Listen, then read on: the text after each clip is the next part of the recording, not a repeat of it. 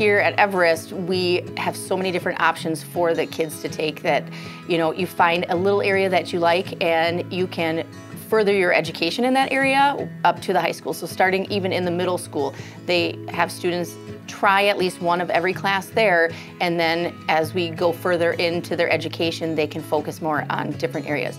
Here at the junior high, I like to tend to get the students in the class to just get them hands-on basic information, and we work really well with the high school, senior high, to have them, hone in and specialize in those fields. I feel in this day and age, it really helps students be career and, college ready when they're comfortable with what they want to be doing.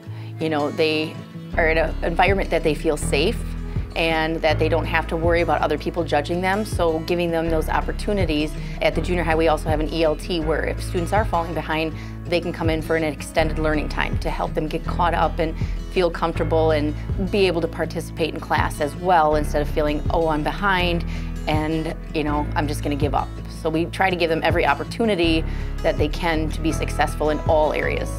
In our tech ed department, we have 6 different areas. With that being said, I enjoy hands-on things, and I show students their life skills. And I'm not saying that they're going to, in 2 years use this, but maybe when they own their own home, they're able to know how to use a screwdriver. They're able to use a drill press. They're able to go to the store and be like, hey, I can buy this miter saw, and I know how exactly to use it. So that's one thing I want them to take away, are life skills. It doesn't necessarily mean that the grade has to be perfect in my class, but I want them to use these experiences later on in life.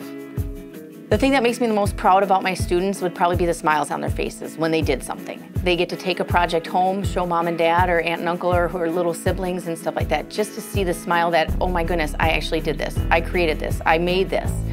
I did this with my own hands. It wasn't a friend looking at me and helping me out with or something, just for them to smile and be like, holy cow, I did this.